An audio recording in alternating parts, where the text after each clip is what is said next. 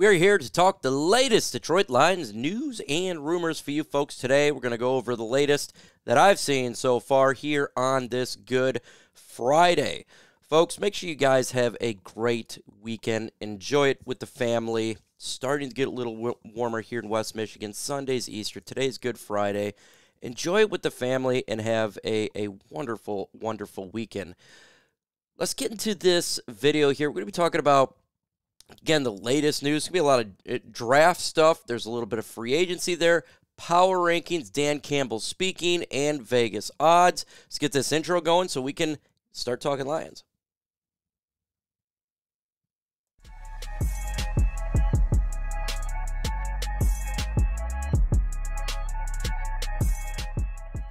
Right here, folks. Go ahead and hit that subscribe button. Trying to get to 10,000.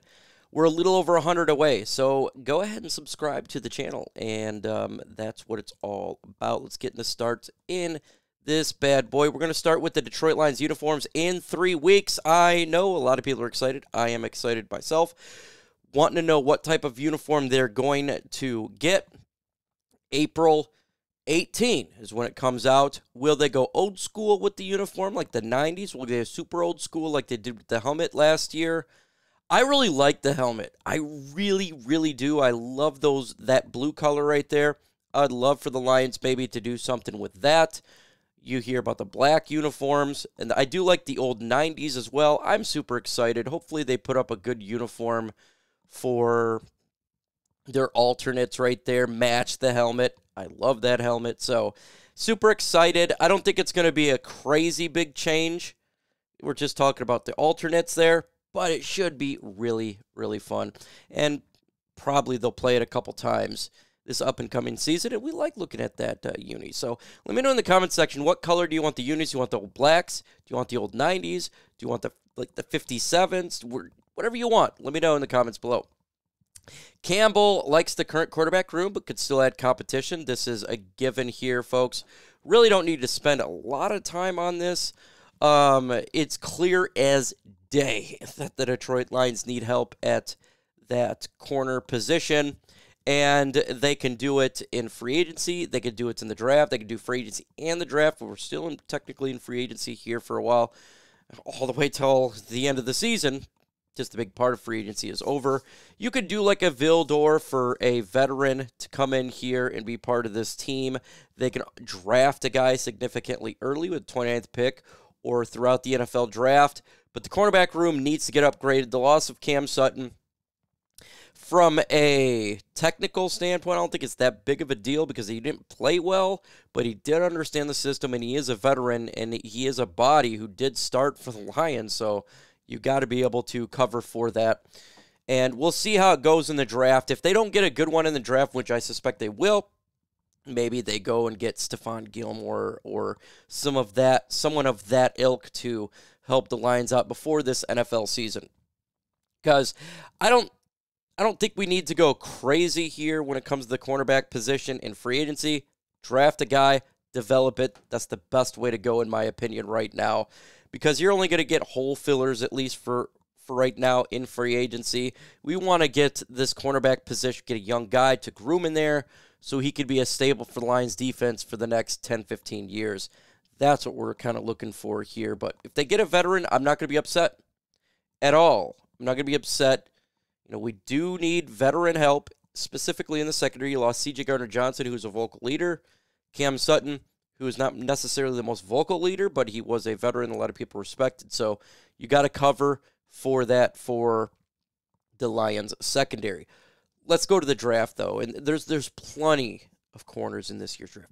Plenty of good ones in this draft. The Lions could trade up. They could trade down. They could stay at 29 to corner. We don't really know, but there's a lot of talent out there that the Lions can get better. And I still think it's the draft.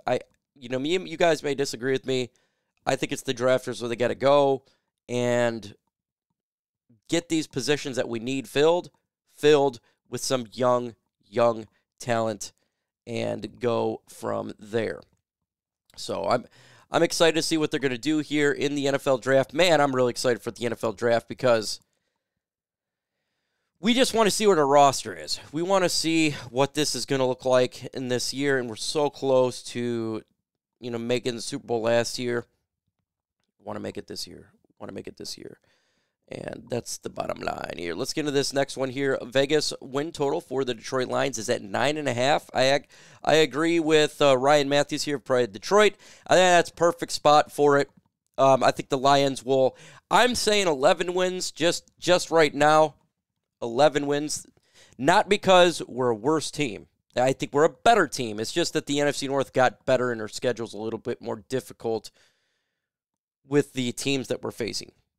So I actually think the team will be better, but they could actually have one loss worse than last year because the competition is higher. Chicago Bears are a better football team. They got a great defense, a really good defense. We don't know what's going on with the Minnesota Vikings. The Green Bay Packers are a legit threat for the NFC North.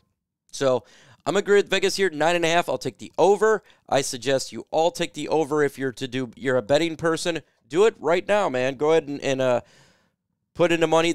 I think they'll definitely get more than 9.5. They'll get more than. They're a much better team than 9.5. So I love this line. If you're a bettor, this is for you. And look, I'm on the channel. There is no sponsors for this video. None of that. My sponsors is myself, Herm, and Chrissy. But I'm going to tell you right now, bet the over if you're a betting person. They're going to get more than 9.5 wins. The easy way to make some money, that is the way to do it.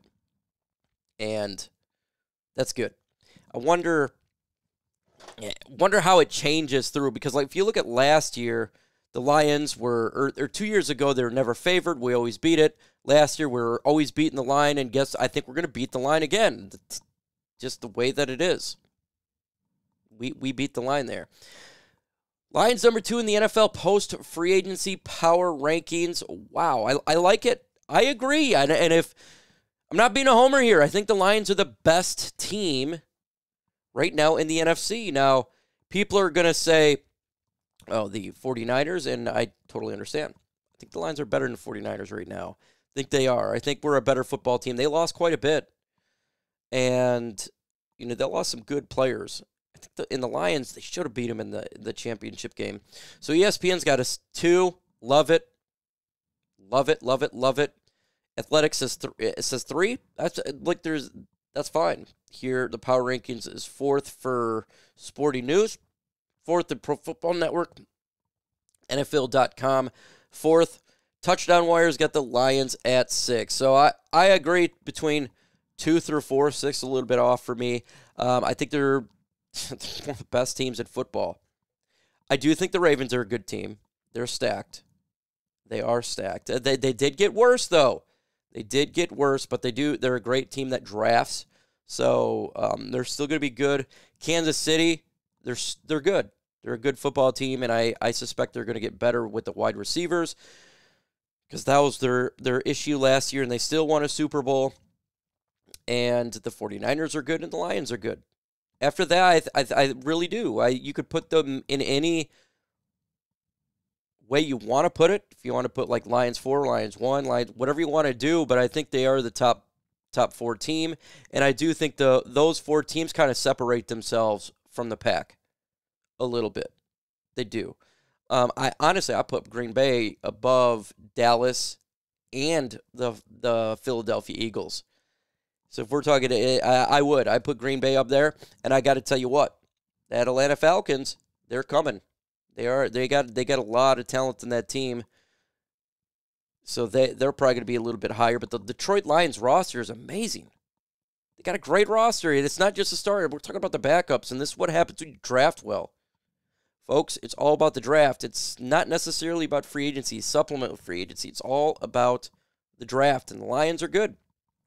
Brad Holmes knows what he's doing.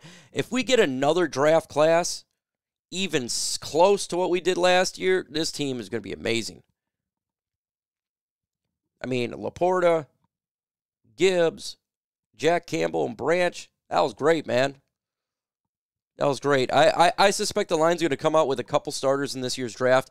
I think the first round and the second round, you'll have a starter, and then you'll probably have a kicker that will end up taking the role over Michael Badgley. And then you're going to have the rest be backups.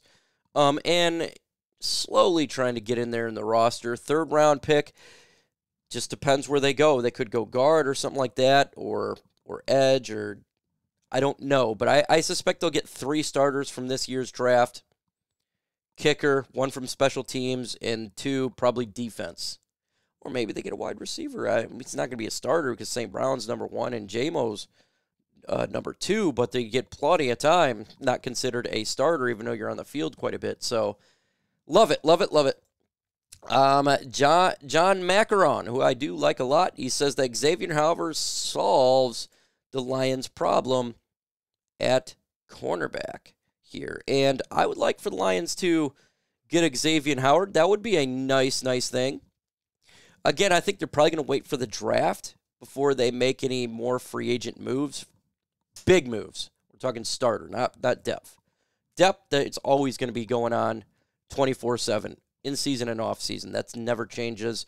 We're talking starters here. So the Lions will probably go in the NFL draft, try to get their corner, and then after that, you can look to veteran help. And some of these veterans are going to wait till after the draft. It's not, remember, it's not just the team. The players got to do the right thing for themselves. And so a lot of these guys are just going to wait till after the draft to see what holes teams have so their value can go up. Say a team missed out on a corner, like the Detroit Lions. I'm just saying if they did that. If they missed out on that, the value of Xavien Howard probably goes up from his perspective because they need more help. Same with any other team. So they're going to wait till after the NFL draft to really make their move, some of these free agents. And that's exactly what they probably should do. And remember, training camp ain't even all the way till late July. So, I mean, they got plenty of time. And some of these guys, they don't need to be in their OTAs and minicamp. So they'll go ahead and wait a little bit of time and get that done. With that said, folks,